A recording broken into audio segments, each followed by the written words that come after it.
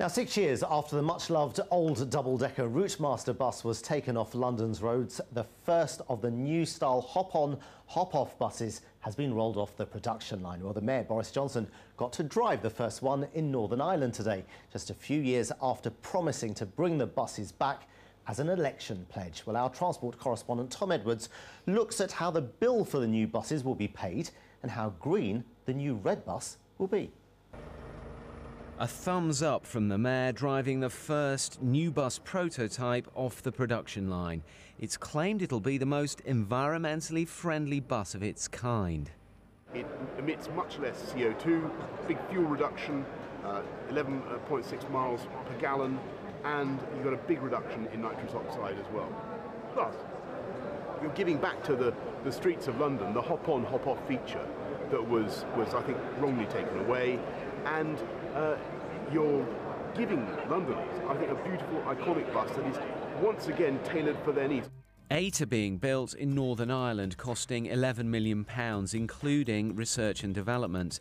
It has 3 entrances, 2 staircases and the open platform, and was an election manifesto pledge. There's a lot of buses in London, as everybody knows, and the potential for this bus, I think, will stretch to at least several hundred in the nation's capital. This is a mock-up of the new bus at the Transport Museum, and nearly 4 years after this process started, we are actually no nearer to knowing the details of how this hop-on, hop-off platform is going to be staffed, and when and if the new bus is going to be rolled out into the entire bus fleet. Extra crew could be PCSOs, but Labour says more staff could cost an extra £54 million a year.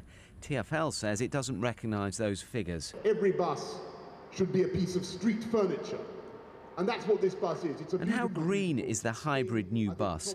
In tests, it did 11.8 miles per gallon. TfL says that compares favourably to the hybrid average of 8.6.